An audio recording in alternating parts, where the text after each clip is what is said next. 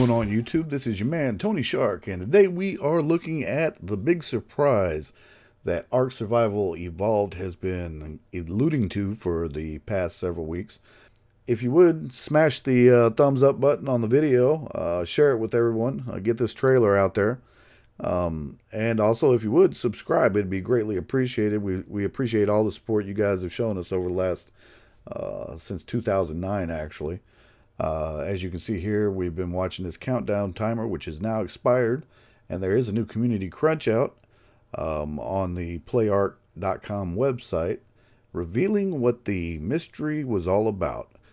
Now, my theory was the entire time, because in the last community crunch on the day one release, the very last line said, "Keep your eye on this space for further information." Hint, hint. Now, why would you put "keep your eye on this space"? That verbiage doesn't even sound like something that makes sense. It alludes to what the content was going to be. And my theory was, at the end of the final boss in the Ark Survival release, you see your character go through a whole series of things, and you know, not to, if you haven't seen it yet, this does contain spoilers, I guess you would say. So if you don't want to know, just go ahead and stop the video.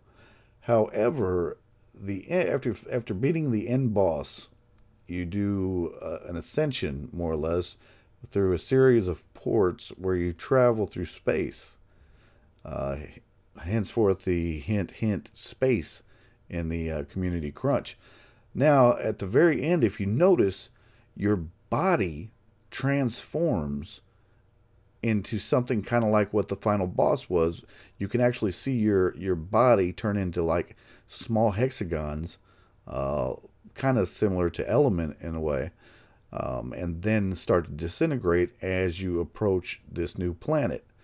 Well, my theory was the new the big surprise was this new DLC was going to be a new map. And it's even better than that, as I've already watched the trailer, so let's get into it and kind of give you my reaction and thoughts on what we're seeing in this trailer. So let's get to it. It's called Ark Survival Aberration. As you can see, it looks like the place where we landed in the final ascension, more or less, after the end boss. But man, this looks amazing. You got... looks like the instead of dinos, we got new alien creatures. Obviously got new functions. He's throwing a light stick there. What that is, I don't know if that's a new obelisk. You're repelling, ziplining. I mean, huge freaking rollout ladders. You got this monster here, or alien. Looks like a dragon. Literally sticks to the side. Now we can climb. I mean, this is awesome. We got flyer suits now, which is dope. I mean, look at the map. It's just, man, I can't wait to get my hands on this. Got new weapons, obviously, much more powerful than the some of the tech gear. I don't even know what the hell to think. Those was definitely the eyes that you saw in the counter time down.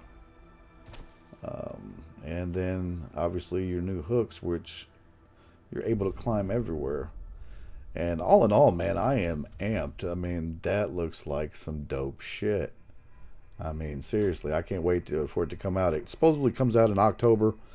Now, if you know ARKs or Wildcard's you know, track record on release dates, I don't know if it means it'll actually come out in October, or if it means we'll probably see it around June next year. But at the same time, either which way, at least we know we got something to look forward to. I look forward to this, and it's going to be awesome. And if you have anything you'd like us to cover, please, by all means, leave it in the comments below, and we'll get to it just as soon as possible. We're going to have a bunch of videos out. Ark tutorials we're putting out, and builds, and also more videos about our dedicated server that we're running on Ragnarok right now. It's an RPG server called Imperial City Online. Take a minute, visit our website, imperialcity.online, for further information about the dedicated server. We're also running a dedicated server on Conan Exiles, which you will also find at the same location on our website. We do have forums. If you're looking for a good dedicated server, we don't tolerate admin abuse or anything like that. The admin tribe basically wards off the trolls and kind of keeps the peace. It is a PvP server. However, we do have a kind of like a Game of Thrones type environment. As always, I appreciate you tuning in to Shark Television, and take a minute and visit our website, sharknetwork.tv, for more information and other things that you can't find on our YouTube channel. Take a minute to subscribe to the YouTube channel, and until next time, you guys have a great day.